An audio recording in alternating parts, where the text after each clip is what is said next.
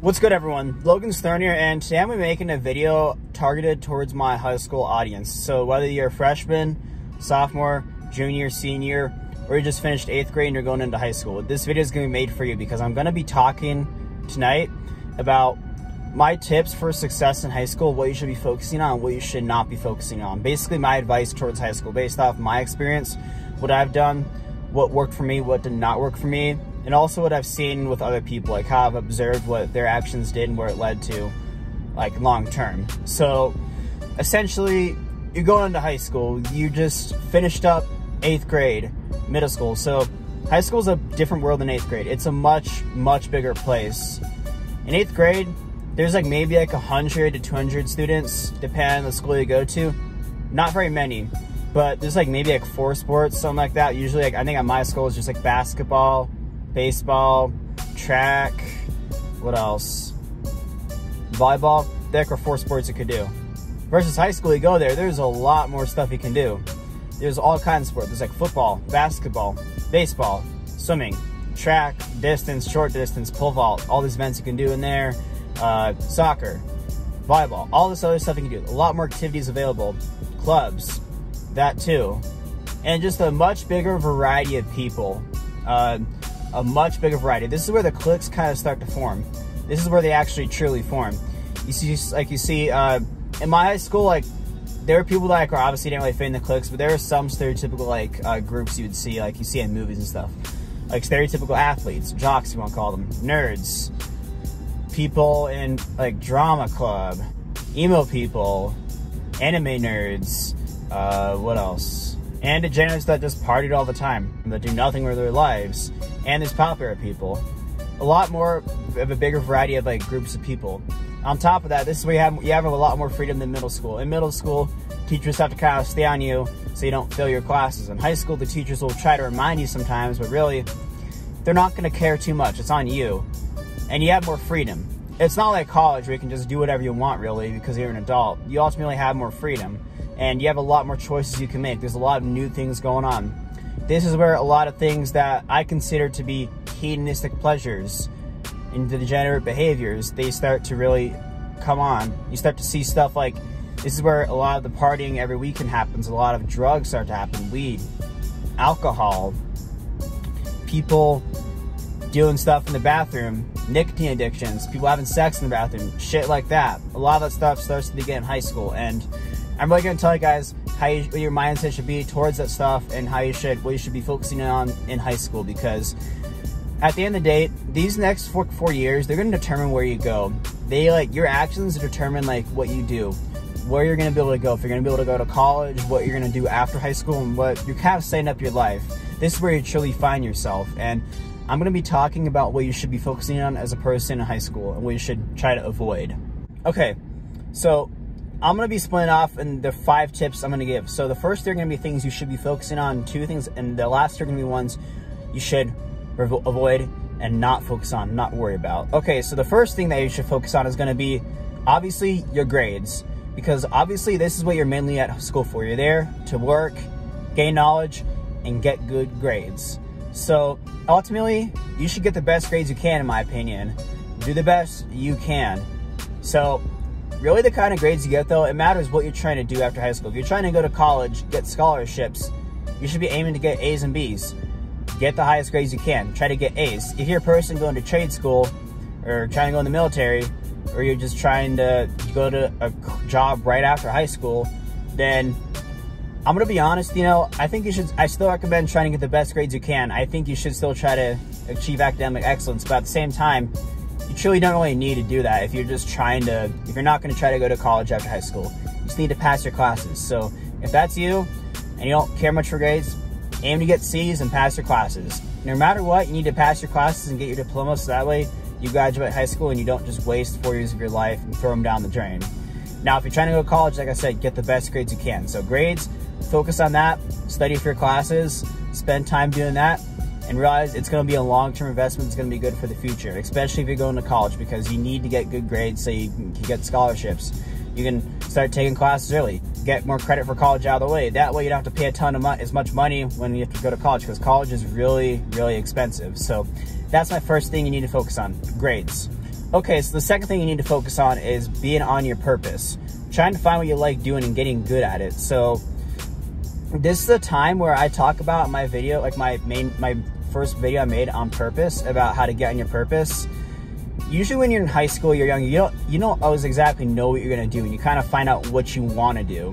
So the way you find your purpose is you become the best at stuff you like doing. Try to master all areas of your life, but really focus on stuff you enjoy doing, and become the best you can at it. Achieve mastery at it. And what you're gonna find is that you're either gonna find your purpose directly in that, or it's gonna lead you, or it's gonna cause like series of events that eventually lead you towards finding your purpose.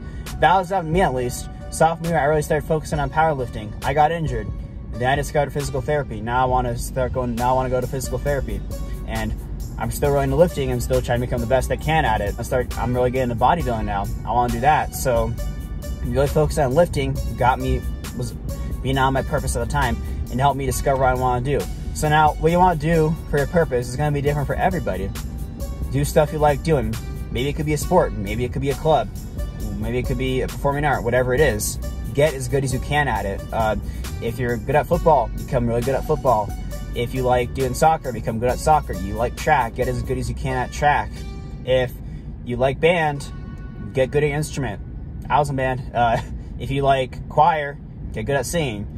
Whatever it is, get as good as you can at it, and you'll find your purpose in it, or it'll lead to events towards it. So get on your purpose. That's my second piece of advice. Find what you like doing and become the best you can at it. So that's basically it for that. And you should really be focusing on it and working hard in your free time towards it. It should be something you enjoy doing. Okay, so now that's my second tip out of the way. Let's get into the third tip. This is gonna be making friends and building relationships with people that are valuable. So people that are a proponent to your life and you're also a proponent to their life. They're friends that make you feel like you are worth something. You're not just there because you need that validation. They actually help you and they're supportive of you. And the same thing goes to them. You're actually helpful to them too. Really focus on this, because you can meet some great friends in high school. I met like my best friend now, and other people too. I met a lot of people I knew in high school, and they're helping me right now. I still talk to some of my great friends in high school, one of my best friends. Really focus on meeting good, like-minded people that are going to help you. And one thing I want to talk about too is, with relationships in high school, you can actually, even though it's rare and probably not going to happen, you can potentially meet your future wife or husband in high school. It happened to my parents, happened to a few of my uncles and aunts. They met each other in high school, and to be honest, I think like 20 years ago, 20, 30, 40, 50 years ago, when people like married earlier, I think relationships were better back then. They weren't as toxic and self-destructive as a lot of them are now, because people weren't just trying to have some hoe phase in their life. They didn't go through an emotionally immature time like in their 20s and get married when they're older. They actually did it when they're younger. So I actually think that, you can do that potentially. So if you can meet someone like a relationship, you can build a relationship that's going to be good and long lasting in high school, do it. That's what I say you should do. But essentially, you want to try to build good connections with people, whether it's friends or people like, and you're on the activities like doing or relationships. Just build good connections that'll help you long term, because you can keep these for a long time. All right, so those are basically the 3 things you need to be mainly focusing on in high school. So first is going to be getting good grades so you pass your classes, and second is going to be being on your purpose, working towards your goals, and third is going to be building good friendships or relationships that are long lasting. All right, so I've gone over the things you should be focusing on. Now let's get into things you should not worry about, things that are not important, that can actually hold you back. Okay, so the first thing that's going to hold you back and that you should not worry about is worrying about being popular. So really, being popular in high school doesn't matter in the long term. It does not mean anything in the real world. I'm not saying being popular is necessarily a bad thing, but you're not going to get anything out of it. There's no point. Besides the validation and pleasure you get out of being popular in high school, you get nothing out of it. You really don't. Especially if it's for the wrong reasons. If it's for the wrong reasons, it can hurt you. So the thing is, like, I never really understood why some of these people are popular. Some, it was obvious. Like, some are great athletes. I'm like, okay, that makes sense. Some were just, like, good looking. I'm like, that makes sense, too. Some, they were just there for no reason. I didn't get it.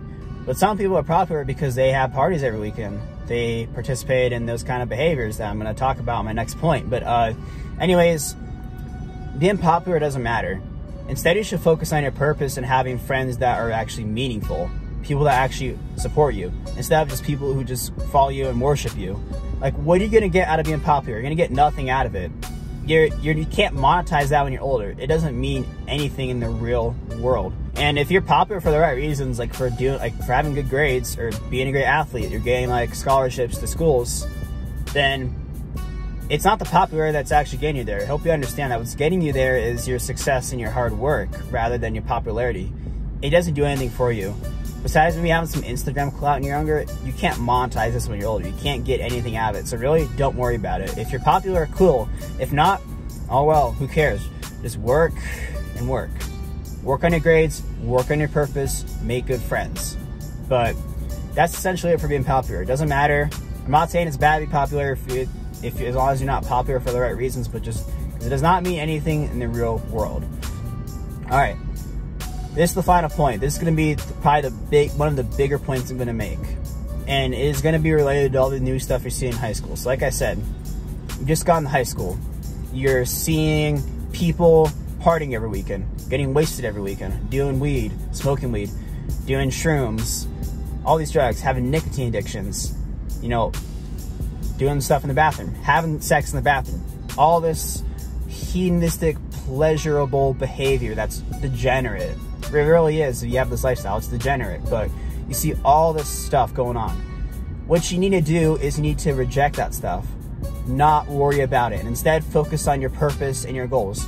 Focus on doing good in high school. Focus on your goals and your interests and gain as good as you can that stuff instead, because ultimately that stuff is a distraction. You get nothing out of it. In fact, it can hurt you long term if you become attached to that kind of lifestyle. And you're just going to waste time, really. You're just going to squander your opportunities and focus on hedonism if you choose to live that lifestyle.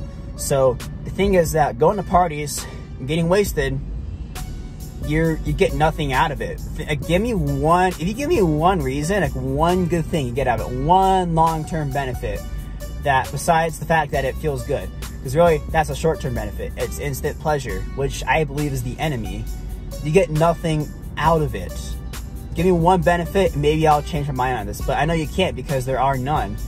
You know, you get wasted and you feel like shit, you go home, pass out, and you're so hungover you can't do anything the next day. See, it's a waste of time. You get nothing out of it. And if you start these habits now, you're going to be stuck to it later, you know? Like, I see it a lot. People have to drink to have fun. They have to smoke weed to have fun, or they have nicotine addictions. See, I never really did this stuff in high school. I never like had these kind of behaviors. I was focused on my purpose and goals. I didn't care about going to parties. I didn't really care about smoking weed, doing and drinking alcohol. And I think I got a lot more done because I didn't care about this stuff. I never really participated in it. Now I'll admit, like, there are times, like I talk about in college, where I tried some of the stuff out and it kind of messed me up my first semester. And you know, I'm going to talk about this too. Nicotine addictions. So many people have nicotine addictions. It's bad. It's a waste of money. What do you get out of it? You get nothing out of it. I'll admit, you know, I'm being completely honest and transparent on this channel. I vaped a couple times in college, just some people had it, but I've never owned one. I've never had any stuff. I've never like done it more than maybe like once a month. And guess what? I don't have a nicotine addiction. Meanwhile, all these people who are sophomores in high school are like, oh, I'm wasting my money on nicotine because I have this addiction. Like, bro, stop doing that bullshit. Cut that out. Maybe you realize, oh, if I cut that out, I save money. Think long term, guys. Discipline over pleasure. I'm trying to say this all the time. Value long-term success over pleasure. So basically, avoid this stuff. What do you do instead? Focus on your grades and your purpose. Instead of using your weekends to party and waste time, use it to work harder. Like I said, I cared more about lifting weights than going to parties. A lot of people in high school, their mindset was, I'm going to jack around this weekend and get wasted and do nothing. But my mindset was, I'm like, the weekend's here, awesome. I get to sleep more, study for my tests, eat a lot of food. I'm going to kill my workouts this weekend because I have all this extra food and recovery. I'm going to hit a 5x5 with 4 or 5 on deadlift tonight. That was my mindset. And guess what? I'm much happier now. I have fitness habits. I have like good long-term habits. I'm not addicted to this stuff. I'm not addicted to pleasure. I'm not a slave to pleasure. I have control over myself.